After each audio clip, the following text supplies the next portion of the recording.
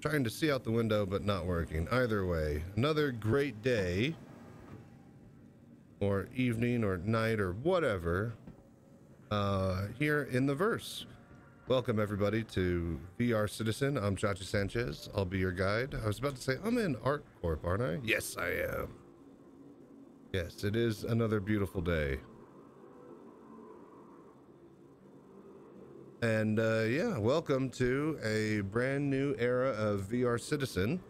I have all this fancy new audio equipment, and yeah, we have it permanently set up for the chair now.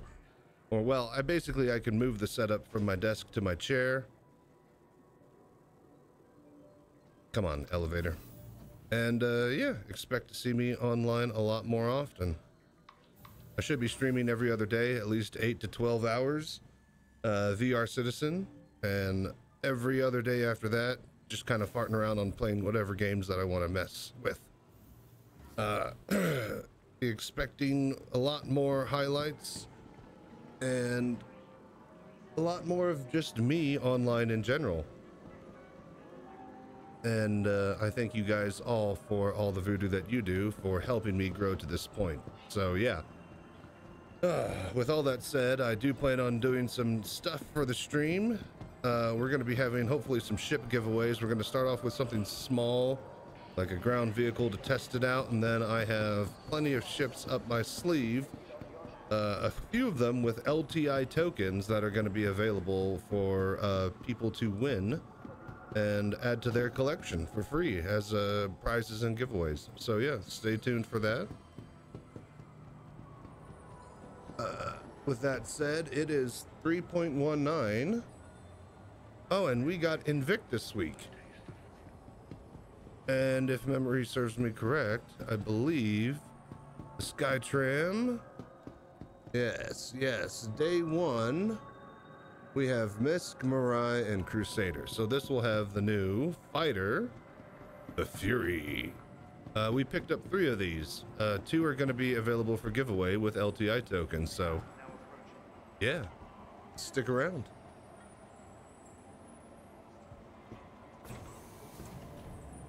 All right, let's get downtown and let's go to the Expo. This will be another one of our Expo tours in VR. I don't get to do this ride that often. Oh, I need to remind myself to get a bunch of footage of all the fireworks whenever the Expo is done. That's going to be important. Ooh, very cool.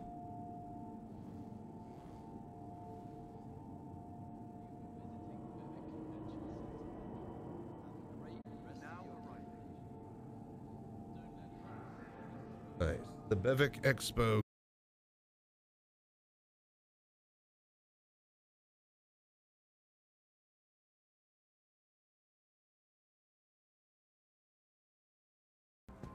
All right, so yeah, I've read these plaques before. This is basically the history of the actual Invictus week and them, you know, gathering people from the fringes for their first day or so of actual flight. We have all the different branches of the Navy military here. We got the distinct in service naval oath. Hear and witness that I do solemnly pledge, mind and body, that I will serve to and protect the United Empire of Earth against all who would seek to harm it and its people. I will faithfully discharge the duties asked of me, and when called upon, I will offend the Empire with my life. Defend. That D needs to be, that should be a little bit more pronounced. That looks kind of like an O. I will defend the... Then we always have this cool, I like this poster right here, the one where he's reaching out and you can step up. Take the step. It's kind of like the flag raising at Iwo Jima kind of feel to it. Then, of course, you got the 999 squadron.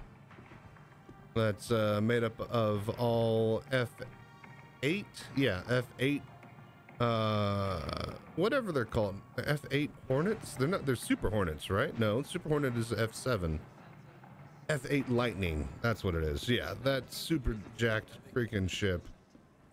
All of the members of the 999 squad get one of those for free. Lucky bastards. Anyways, let's head down to the Bevic convention. Brilliant, brilliant. So welcome to the Bevic convention hall. We have, hang on, it'll spin around and tell me. So the first day again, wait, did it not say? I thought it did. Okay, here we go. Again, the first day is MISC and their new, what do you call it? Executive line? No, performance line of ships.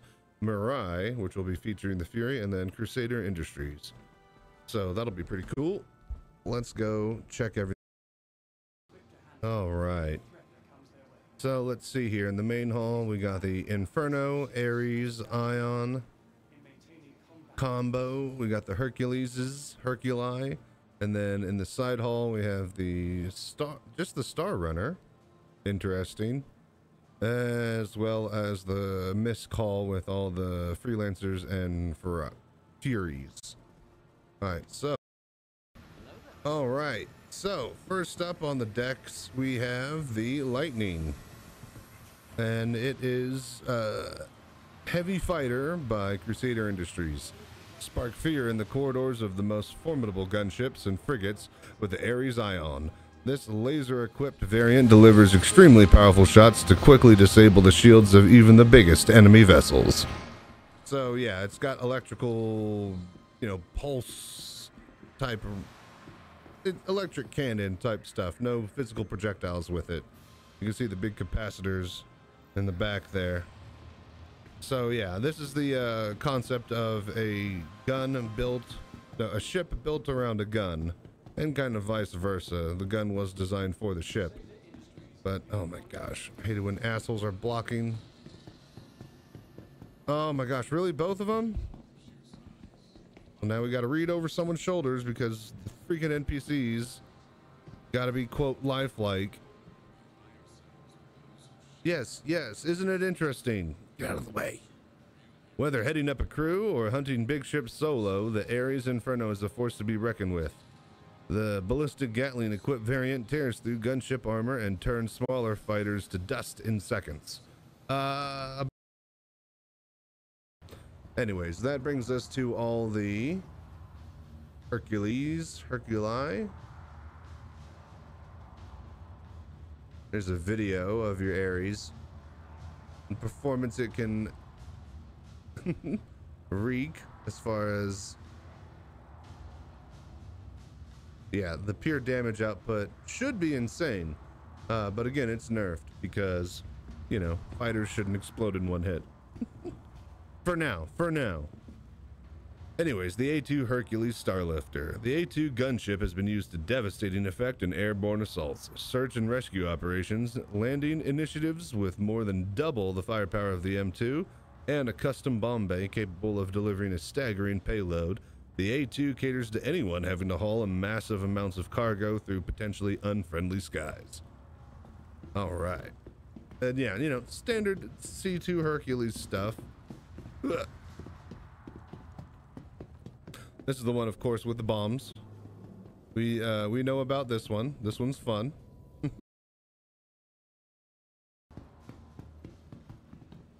But then here in the middle, we got the C2, which is the medium freight variant, utilizing patented Hercules military-grade space frame and expanding cargo capacity, while sacrificing barely any firepower, just a bit of firepower.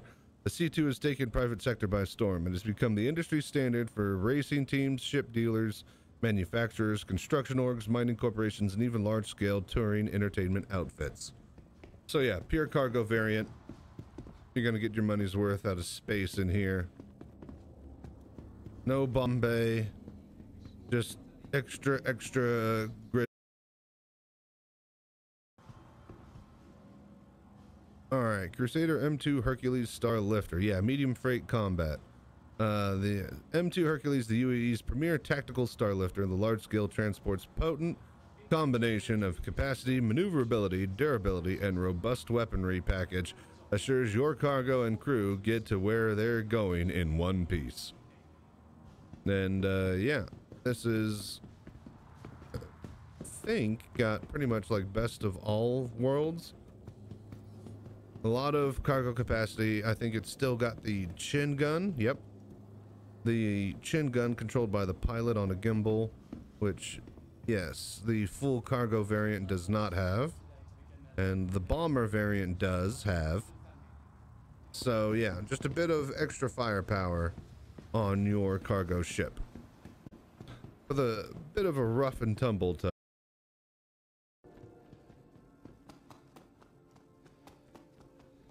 all right, and here she is. She may not look like much, kid, but she's got it where it counts. Your own personal Millennium Falcon, the Mercury Star Runner. Medium freight. If you need it there fast and unscathed, the Mercury checks all the boxes expected of a dependable courier vessel and then some. Built with the same engineering and design principles that have made Crusader Industries the go-to manufacturer for galactic transport on any scale, the Mercury Star Runner will let you stay ahead of schedule, trouble, and the competition. So yeah, if anything, this should be light freight, not medium, because they list the damn C2 Hercules as medium. And then anything under this, like the Cutlass or the Freelancer, should be like super light freight. Or like, you know, courier freight or something like, you know, not light, but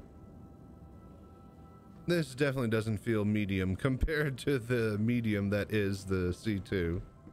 I mean, don't get me wrong, this is definitely a decent amount of space. This is double, I believe, what you could fit in a Cutlass.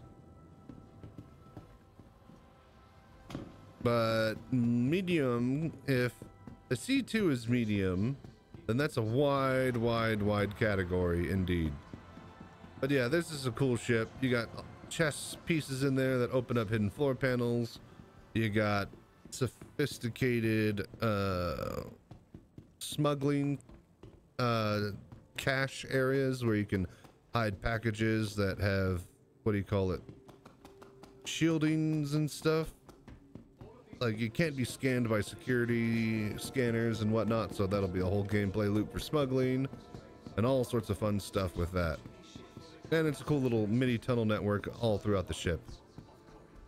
All right, let's get over to the MISC hallway and see what the deal is with the Fury Fighter. Again, we got a couple of these with LTI tokens that we're going to have as giveaways soon on the stream, so stay tuned and be watching. We're going to be doing stream giveaways first. I don't know how I'll be able to do it with YouTube.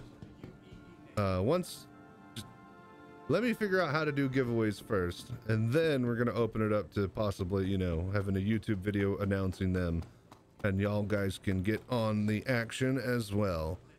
But yeah, there she is. Man, all the components are visible. If this thing takes any hit at all, it's pretty much done for and disabled. It's crazy how small they got everything. Yeah, like they got batteries, all the shield stuff.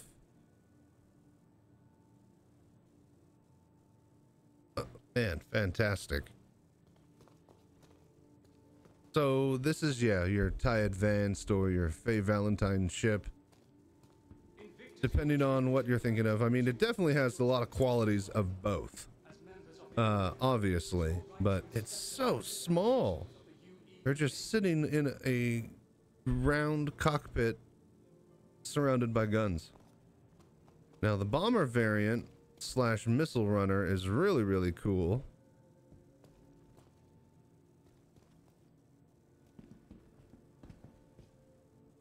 Oh, okay, yeah, I see them. So yeah, it is 16. 2, 4, 6, 8, and then 2, 4, 6, 8. Oh, there's 3 on the bottom though. Are there 3 on? Oh, there's 3. So 3 times 4. So that's 12 times 8. Yeah, it is 20 missiles. My God, That is a lot of firepower. You better get out of there real quick once you blow your load. This also has a blast canopy that I do want to check out here.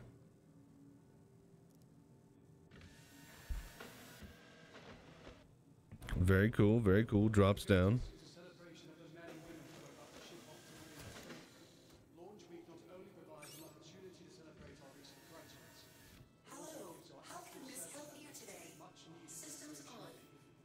All right, blast shield. There's the thing.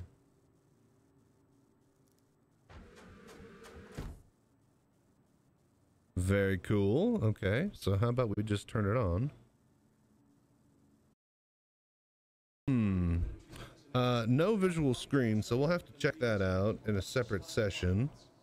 But I like the visibility so far.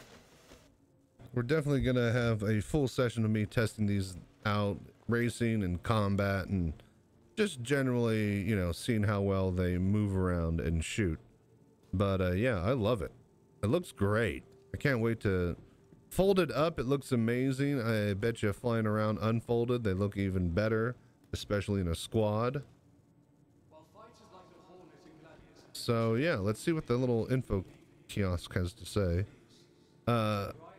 Snub fighter, I love it. Featuring best-in-class maneuverability and fully integrated cutting-edge Xeon tech, the next-generation Fury snub fighter from Mirai uses its four Halo-mounted size 4 laser repeaters to redefine short-range space combat.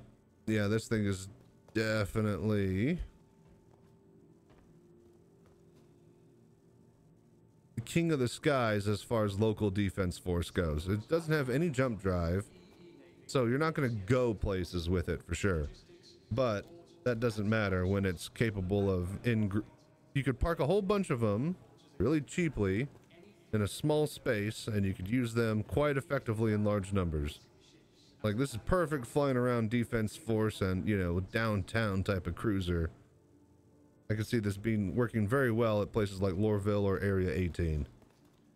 Hell, any type of city for that matter. All right, cool, cool. Oh, let's read the bomber kiosk. What, is there something cool down there? Sir? All right. He's fine. All right, featuring best-in-class maneuverability and fully integrated cutting-edge Xeon tech. The Fury MX Snub Bomber Mirai uses its 20 Halo-mounted missiles to devastate targets during short-range space combat. So, basically, almost the same sentence. Nice, nice. Okay, so next we have this, which is blocked by this guy. The Razor EX. This is the focus with stealth. Outfitted with signature reducing materials, the Razor X was a specialty build for the UAE advocacy for use in surveillance and extraction operations. Yes, thank you. Although the X was ultimately rejected for widespread use, MISC released a variation of the model for the public who were looking to keep a lower profile. So yeah, stealth and speed for a solo fighter. And it looks the part. Let's read the info panel. Yeah, the light fighter, reliant antenna with humanity ever expanding throughout the universe. The need for a versatile, lightweight fighter has expanded with it. Easy to maintain with a rugged construction, the reliant antenna makes for an ideal choice for frontier and outpost defense thanks to its custom high-yield power plant, stronger shields, and additional weapon mounts. This thing has kind of like a B-wing feel to it, especially I think does the cockpit rotate with this guy? It looks like it does. I'm just trying to remember how. Either way, yeah, these things are real cool. Very, very different look and feel.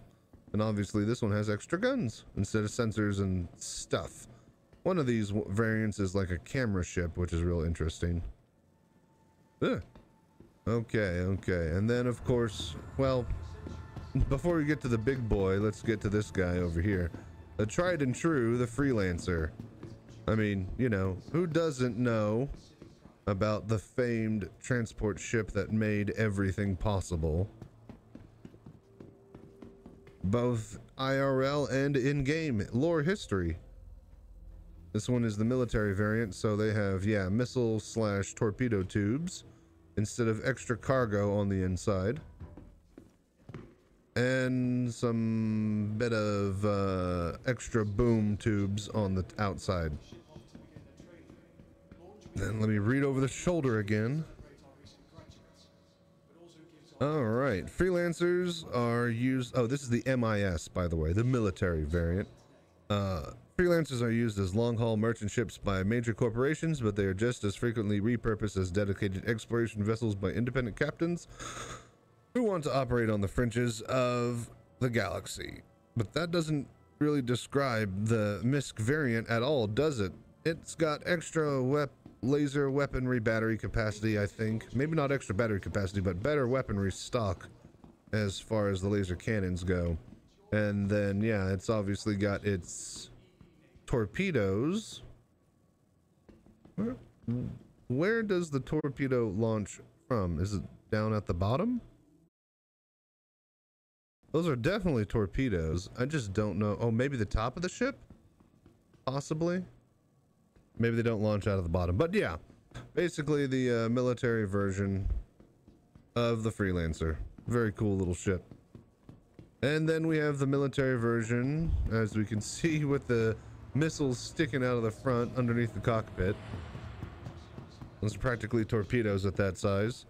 This is the Starfarer, so refueling. God damn it. Why does every NPC hover around the info kiosks? They literally have no business looking at them. And it's just for, quote, fake effect to make them seem lifelike. And all it does is get in the way of people who want to read the kiosk. Oh my god, I swear to god if that guy... Okay, he's leaving. Good, good, good. Alright.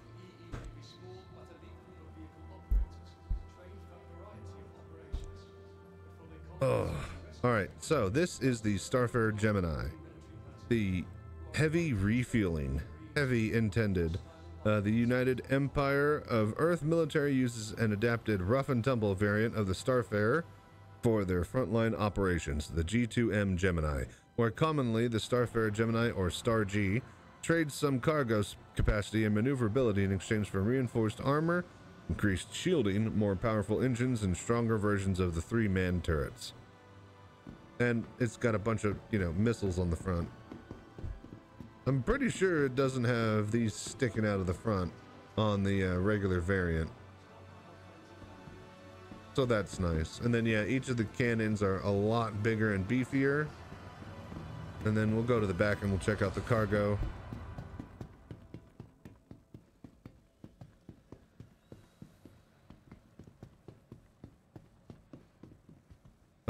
Oh yeah, no ramp on this thing because of the fuel pods, which are removable and swappable now. But there's the cargo bay.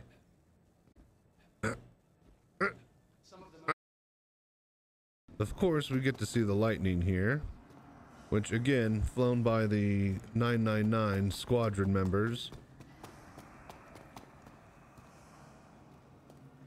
Well, they don't have it spinning. Interesting. Can I jump over this? There's no way. But yeah, this thing is a beast. It's just got so many guns. Like a size 3, size 4, size 3. I think those are on gimbals. Got lots of missiles. It's got a turret on the top. Size 4s. I mean, this thing is insane. Got like 8 forward-facing guns. Big ones, too. I think the turret is slave to the pilot. It's a single pilot, solo pilot ship. Absolutely insane. And then, of course, you have all your components and stuff like jump drives from Waytech. You got your batteries and your shield generators and stuff. So all of this is on display over on the side here at every expo hall. It has all of the different sizes, actually, including all the tiny little ones. Isn't that cool? You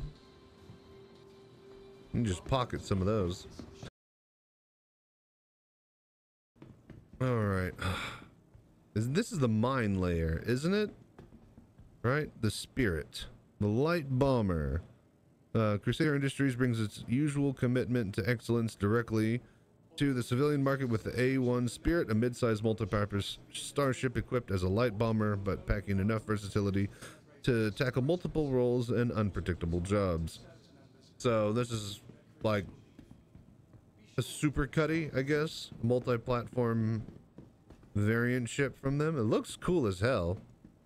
Very interesting. And then do we got another one of these? Is that the A1 Spirit? Yep. All right, cool. So the A1 Spirit, folks. Well, that's it for day one for the military expo here at Invictus Week. One empire, indeed.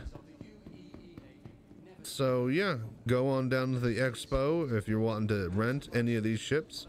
If not, I got you covered on the actual immersive tour and the day-by-day guide and year-by-year changes as they come along. Thank you guys so much for dropping by and watching. I'm Chachi Sanchez, and this has been VR Citizen. Again, we will be having giveaways. I should be streaming on and online a lot more often, so if you're having any trouble or wanting to get things set up, just drop by and ask. And with that said, okay.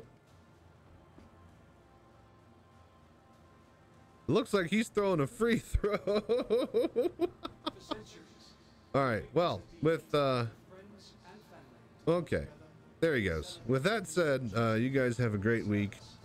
Till next time, as always, stay safe and fly right. Y'all have a good one.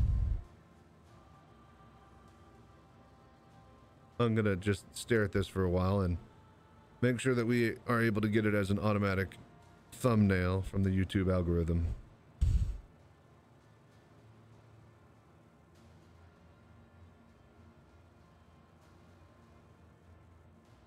The UEE Navy's small but elite group of vehicle operators train for a variety of operations.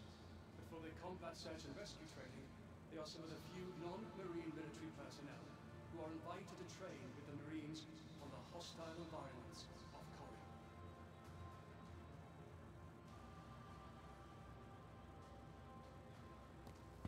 All right, brilliant.